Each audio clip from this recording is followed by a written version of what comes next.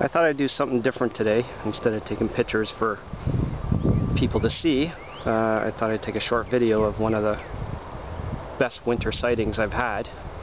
This is a long-eared owl. This is probably my fourth time I've seen him since December. He is a nocturnal creature, but he's awake. Some owls, they call them diurnal, which is where they sleep when they sleep, they eat when they eat. Doesn't matter if it's day or night, but typically with these guys, they do hunt at night and they rest during the day.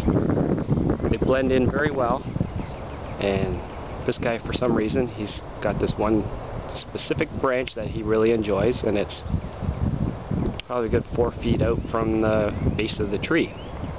I'm not going to stay here very long because I make it as a rule I don't spend more than 3 to 5 minutes viewing an owl, and I also don't like to draw attention to them because some people seem to lack boundaries. I'm not sure why. Perhaps it's because owls are really hard to find, and when you do see one, you want to spend as much time with it, I guess, and take pictures, but I don't know what the need is for, because as you can see, he's just sitting there. He's not doing anything, and he's not going to go anywhere unless I moved in a lot closer. I do have the zoom on this camera at full max. I do keep my distance because, yeah, you get too close, he'll say, "See ya," and disappear. I guess that's it.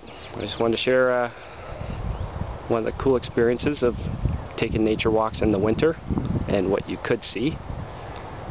And thanks for viewing. This is my first video. I don't like talking to myself, but I thought I'd give it a shot.